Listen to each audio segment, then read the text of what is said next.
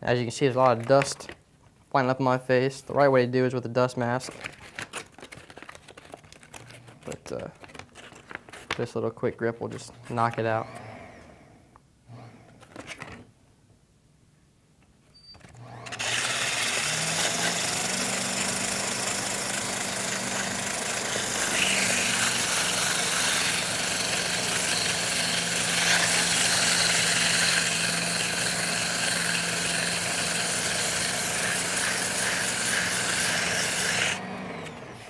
You can see I'm starting to give it that shape already.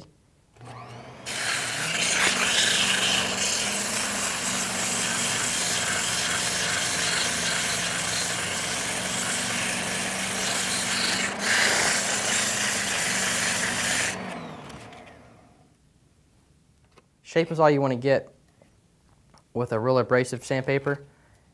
As you get the shape you want, you can go up to a higher grit and get a real fine finish.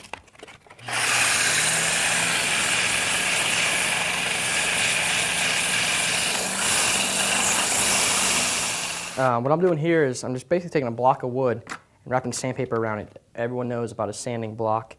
What that's going to do is make sure I take out my high spots first. Excuse me. Just using your hand or something that can flex, you'll get pressure points, and your high spots and low spots will get sanded at the same time.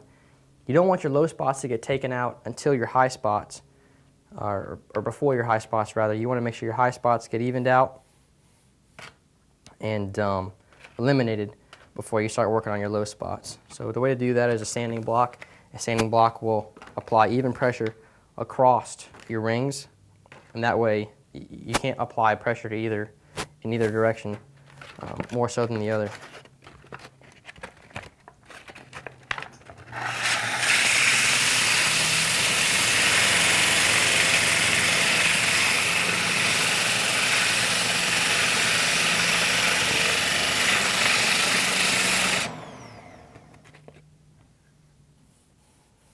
Much better.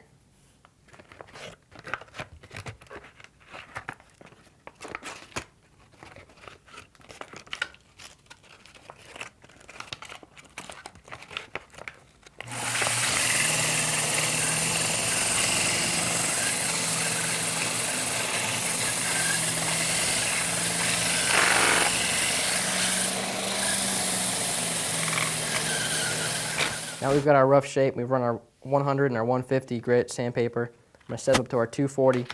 But before I do, I'm going to point out, if you'll look, the natural cork has contoured versus the composite cork based on the way I was shaping it. You can see I was going back and forth with a sanding block and my fingers. What I was doing with my fingers is trying to put pressure in between the accent pieces, which is the dyed cork here, the blue cork, just to kind of make those grooves. And it's just one of those things you can do, and an added aspect to building your own custom rod. So I'm going to hit it with this 240, fine down our finish, then finalize our shape, pull off our tape, and see how it looks.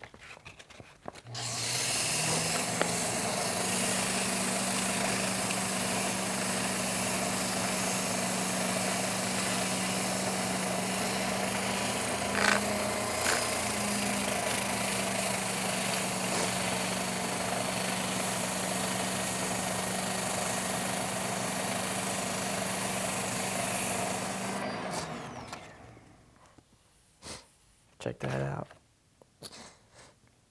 Nice blue finish.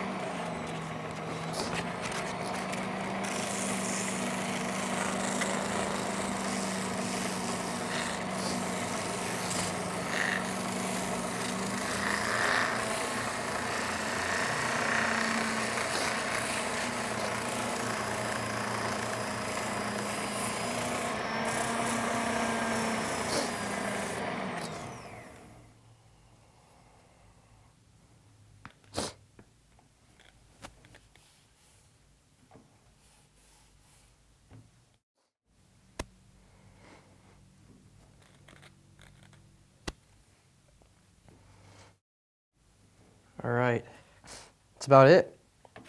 Taking it down to 240. Personally, for me, it's the perfect texture. It's not too smooth, not too rough. You can go all the way up to 600. You don't even have to go to 240 if you don't want to. But 240 is my preference. So I'm going to clean this up and take a look. As I'm taking the tape off, you can see really how it's going to look with that reel seat.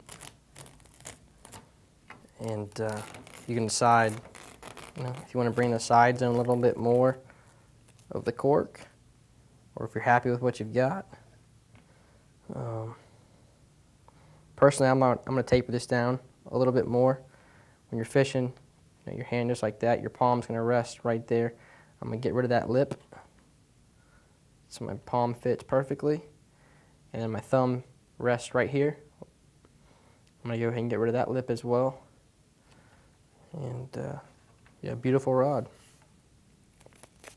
So all I'm going to do is just take my tape once more. Protect the reel seat. I'm going to go back to my 80 grit paper here. It'll help me get that shape quicker. And then I'll hit it with my 240 again.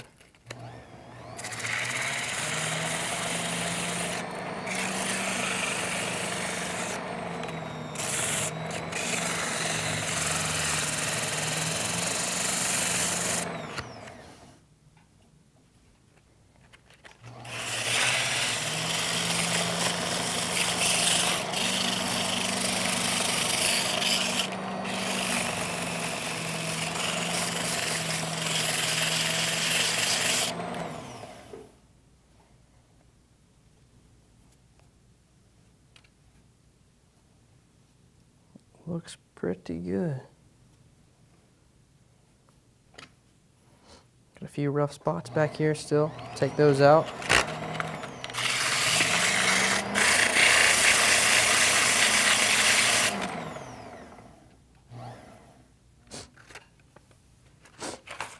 Hit it once more with my 240. Smooth it out. And we're good to go.